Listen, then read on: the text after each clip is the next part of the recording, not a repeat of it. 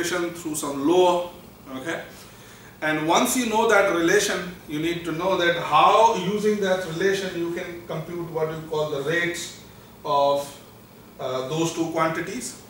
And once you know the rate of those, once you have a relationship between the rates, then just identify that which of the quantity is easily measurable experimentally.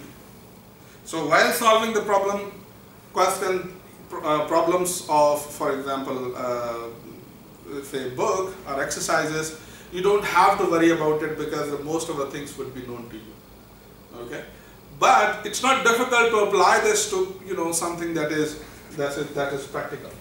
Okay, so there you need to experimentally verify or observe one of the quantity and then try to calculate the other quantity which is seemingly difficult.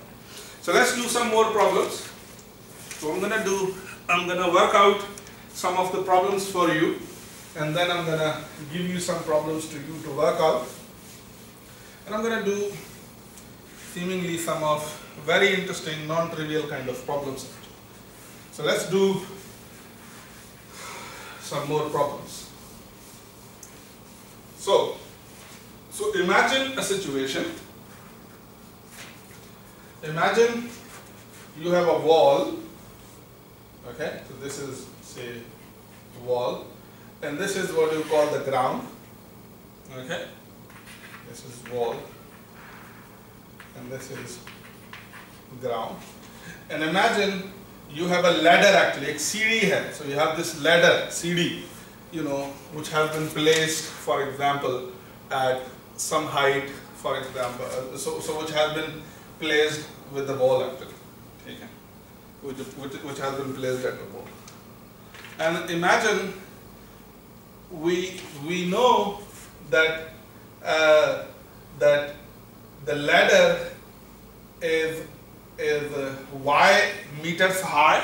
Okay, so this distance between the bottom and the top of the ladder is really what do you call a high, or you can say that ladder is y meters high. And say this distance is x meters. So in other words, the ladder, the bottom of the ladder is away from this central point, okay, x meters, and the top of the ladder is away from this central point, where are the bottom of the wall, by y meters. So I have wall and I have ground, and this is the point of intersection of the wall and the ground, and y is the distance between the top of the wall and this intersection, where are the base of the wall, and x is the distance between say the bottom of the wall, the bottom of the ladder, the base of the ladder, and the bottom of the wall, actually. So this is the distance. And imagine that this is known to you, that the length of the entire ladder is 10 meter, actually. So let's assume that the length of the entire meter is 10 meter. So here are the questions that I would like to ask. So here are the questions. Maybe here is the situation that I'm interested in knowing. So imagine the bottom of the ladder slides away. Okay? So फर्ज कर लेते हैं कि ये जो ladder है ये slip हो रहा है. It slides away. So when the bottom of the ladder will slide away, okay, this x distance will increase for sure. Think about it. So if the ladder comes here, for example, the bottom of this distance between the base and the bottom of the ladder would increase, and this distance would decrease, actually. And this, so if the ladder keep on sliding, अगर ये slide करता रहता है, तो eventually what will happen is that the top of the ladder is going to fall and hit the bottom of the wall, and then this distance between the wall and the ladder is going to be equal to what you call 10, actually. Okay, सो हो क्या रहा है, आपके पास एक सीढ़ी है, सीढ़ी की बेस स्लिप अवे हो रही है. So once it is slipping away, this distance between the base and the bottom of the wall would increase, while this distance would decrease actually. So if one of the rate is given to you, for example, ये बता दिया जाता है यार, ये known है, आप या ये experimentally measure कर देते हैं कि over the time her second में this ladder is, or the top of the ladder is coming down at what rate. The question is, can I find this rate by which this distance is increasing?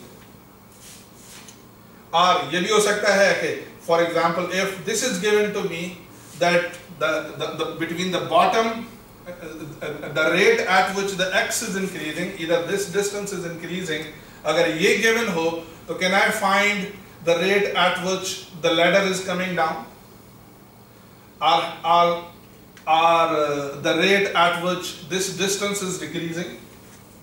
Okay, so if one of the rate is known to me, then can I, what do you call, find the other rate? So this is what is really the situation actually. So for example, so it's given to me. So if bottom of the ladder, so here's the thing, bottom of ladder, okay, slides away at say 1 feet per second. फर्ज कर लें ये जो distance है, so this slides away at 1 feet per second. So इसका मतलब ये है कि this distance is increasing at the rate 1 feet per second. The question is, how fast the top of the ladder will slide down. Okay, so this is given to me. The question is, how fast the top of the ladder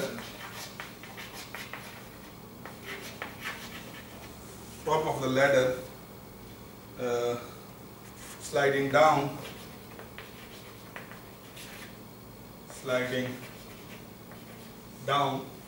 ठीक है, to the wall, to the bottom, to the ground. If it is known to me, if it is known that what? Ladder is 6 feet high. Ladder is 6 feet high. Okay, so we have been given, can you first kar lein, ladder is 6 feet high, or like this guy is increasing, or the base of this, what do you call, the ladder is slipping, okay, at the rate 1 feet per second, then what would be the rate at which the top of the ladder is coming down to the ground at what rate? So this is what that we need to try to figure out. So as I said, what would be the step 1? The step 1 is done, we have already made the picture. Okay. The step 2 is to give the names. This is also done, as I have given this distance a name x and this distance a name y. And what was the step 3? So here's the interesting thing. What was the step 3? Try to find the relationship between the related quantities. Now when you are looking at this picture, is it giving you some kind of glimpse actually? Think for a moment, you may pause the video for a second actually and think about that. Can you see a relationship between x, y and 10? The answer is yes, that this is like a right angle triangle. So if this is like a right angle triangle, then there must be a relationship between all three, and that relation is what you call the Pythagorean theorem. So by Pythagorean theorem, base square plus perpendicular square is equal to the hypotenuse square actually, which is equal to 100. Okay. Now what you need to do, is to try to find what you call So maybe the step 4 is to identify what is given to me and what is unknown actually. So the first thing that is given to me is that the ladder slips away. In other words, this distance is changing over the time at 1 feet per second. Okay. And the second thing is that I need to find that how the y is decreasing. In other words, this distance is decreasing, per second. And it is also given to me that as initial condition that this ladder is initially 6 feet high. So in other words, y is, 6. And then what is our task? Our task is to, to find this actually.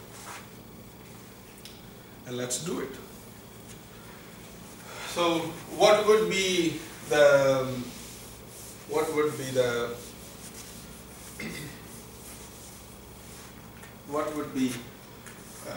dy by dt? So what should be the next step? The next step should be, the step 5 should be try. So as there is a relationship between x and y, try to find using chain rule a relationship between the rates dy by dt and dx by dt. So what should I do if I want to do this actually? So I can do this, that take this equation and differentiate both sides with respect to time. So differentiate x square with respect to the time plus differentiate y square with respect to the time and differentiate 100 with respect to the time, so this would be 0. And here I need to apply chain rule because I can't differentiate x square with respect to time. So what can I do is that I can do dx by dt. So just divide and multiply by dx, I'll apply chain rule. And the derivative with respect to dt of y square times y and dy by dt equals 0. And now I can say that this would be 2x dx by dt plus 2y dy by dt equal to 0. And if I divide, for example, everything by 2, so you're going to get dx by dt plus y dy by dt equal to 0. So I got a relationship between what you call rate at which the distance between the rate at which the ladder is slipping and the rate at which the ladder is coming down. So I got the relationship between these two rates. Now what I need to do, I need to find this dx by dt. But what is given to me are dy by dt. What is given to me is this dx by dt. So this is given to me. Also the value of y is given to me. So in order to find the dy by dt, I also need to have the value of x actually. But this is not difficult. Why? Because if you know the relationship between x and y, and you know the y at one point, you can easily calculate the x at other points. In other words, if in this equation, if I substitute x square plus y equal to 6 square equal to 100, okay, I can compute what you call x, and x would turn out to be, so 100 square minus 36 square is going to be x square equal to 64, so the x would be 8 actually. So the x would be 8. And now I can substitute the values. I can say that this is going to be 8 times dx by dt, which is 1, plus y, which is 6 feet, times dy by dt. And if you simplify, what you're going to get? You're going to get dy by dt equal to minus 8 by 6. Dy by dt is going to be, this is 6 and this is 8 actually. So this is going to be 6 by 8 feet per second. So the question is, does this answer make sense? what would be the meaning of this answer? Keep in view that dx by dt is 1 feet, so it's a positive quantity. So this shows that x is increasing actually. In other words, this distance is increasing. While the dy by dt is a negative quantity. And when a derivative of a quantity is negative, we know that that quantity decreases, so the y is decreasing, and hence we can see that as x increases, the y would decrease. Y has to decrease actually, because the ladder is rigid. Okay?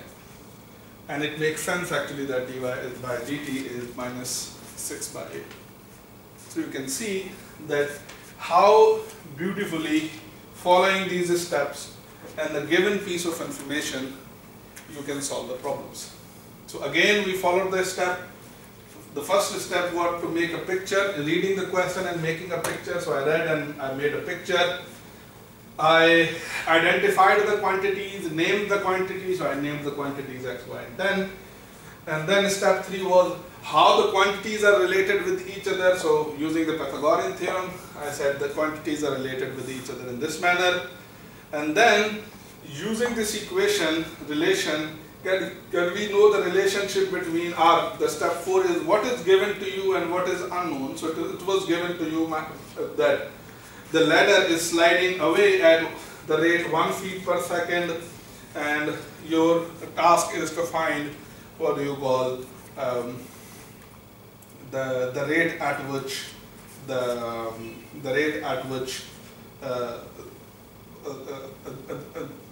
ladder is coming down, while it is given to me that the ladder is 6 feet high.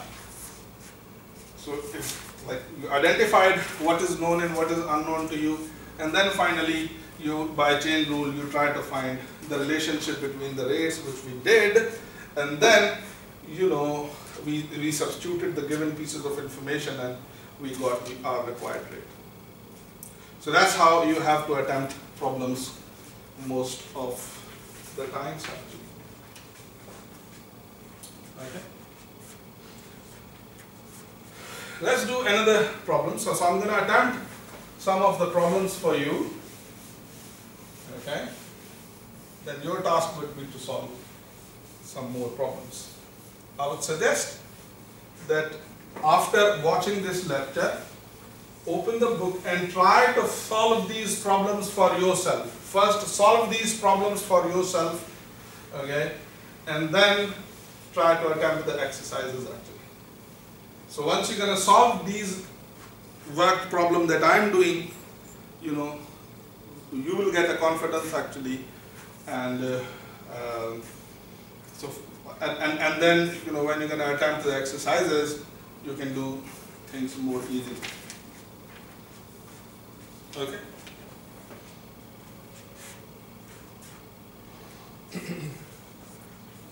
So here's the next example. So let's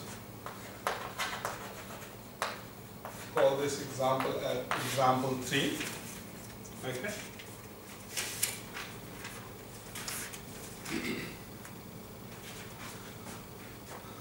Example 3. So what does the example 3 talks about? So the example 3, that suppose you have a water tank, but that water tank has a shape of an inverted cone actually. So imagine I have a water tank of this form. Okay? Of this form. So this is like a water tank of this form. And assume that there is some water already into it and you are pouring this water, you are pouring more and more water into the tank actually. Okay? You are pouring more and more water into the tank. So once you are pouring more and more water into the tank, what do you call, the water will, fill the tank. So the volume of the water will occupy more and more volume in the tank actually. Okay?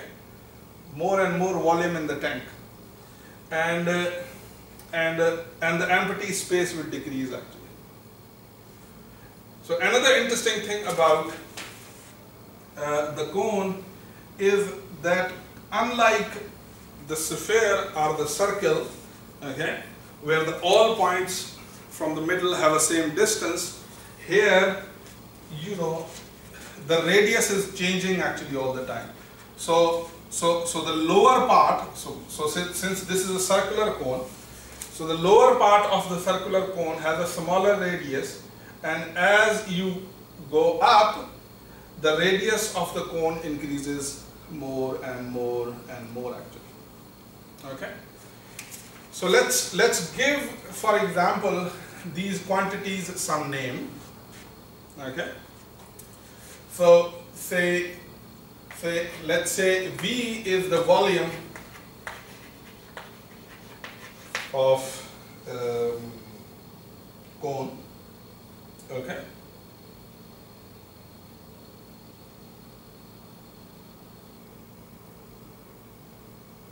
V is the volume of water inside. Okay.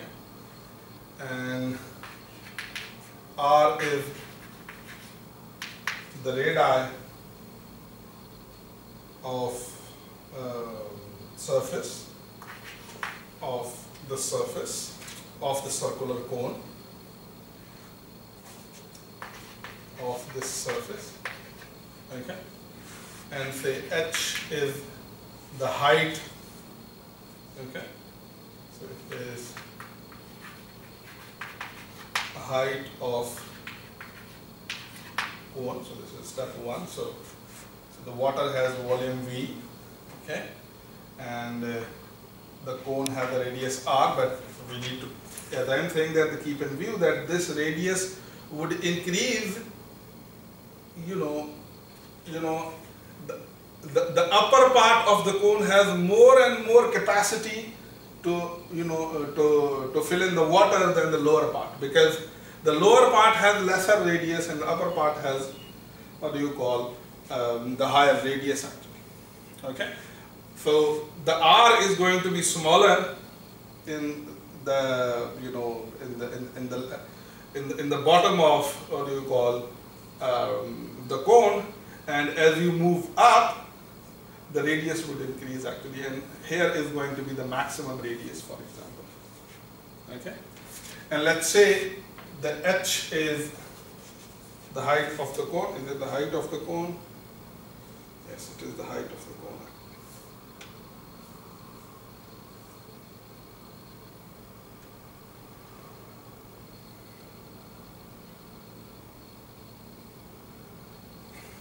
Okay, the H is not height of the cone, but height of water at time t. Okay. Let's assume it is also given to me. So what we did first of all, we kind of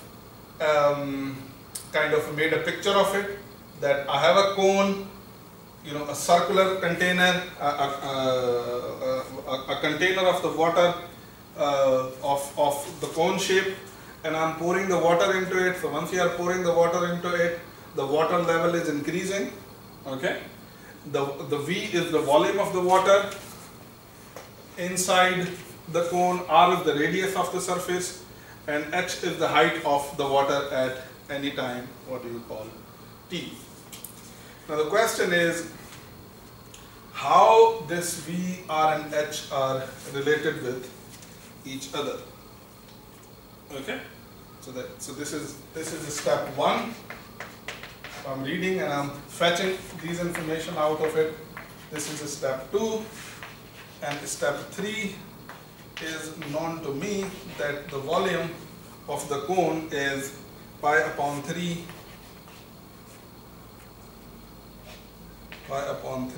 R square H. So this is the relationship between, what do you call, V, R and H.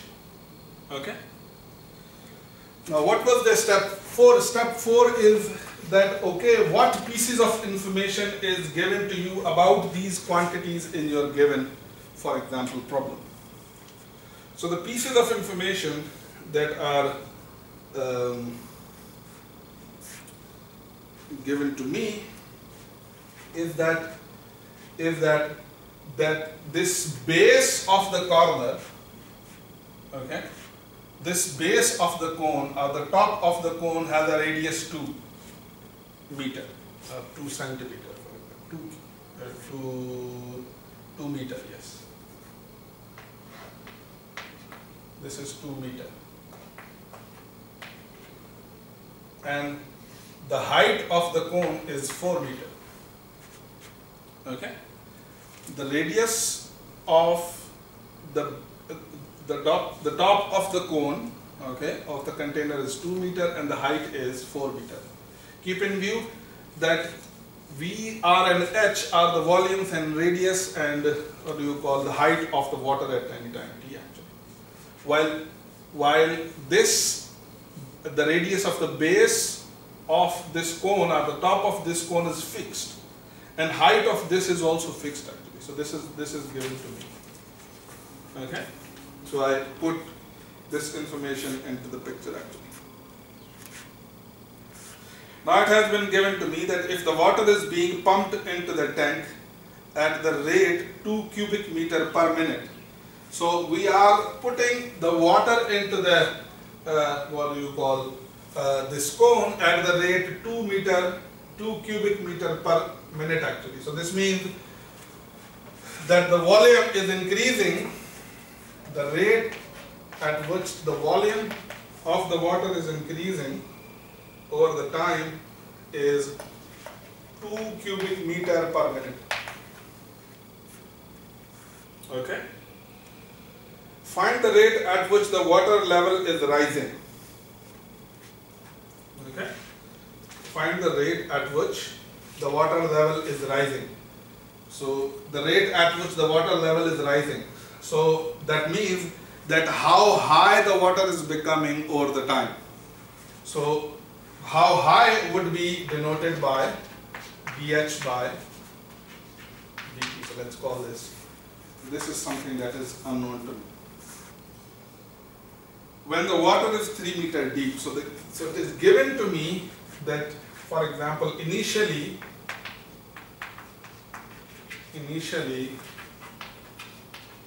water is 3 meter, what we call deep actually. So these are the pieces of information that are given to me.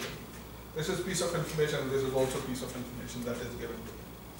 And our task is to find dH by dt. Okay.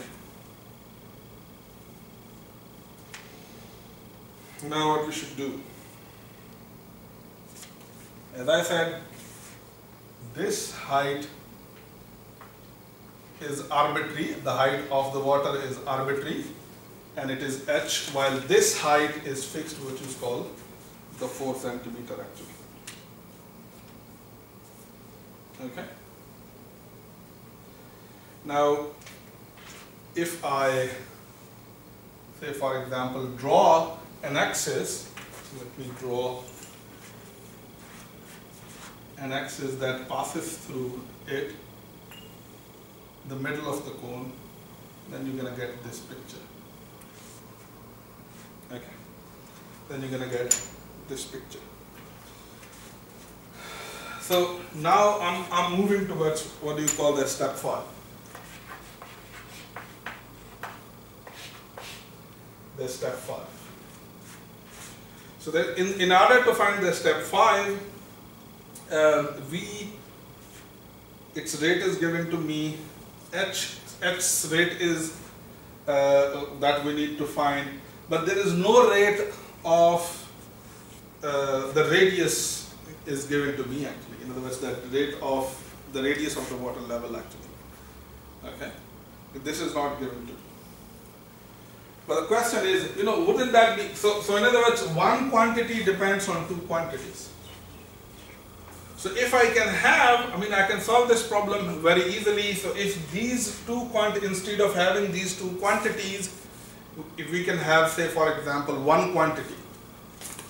Okay. We can have what you call one quantity. So and that quantity should be h because we are interested in finding the h actually. So the question is, can I express the R in the terms of the H? The answer is yes, actually. And how can I do it? I can use what you call the theory of similar triangles. I mean, if you see, these two triangles are similar. And recall, what do we mean by two similar triangles? By two similar triangles, I mean that if this is ABC,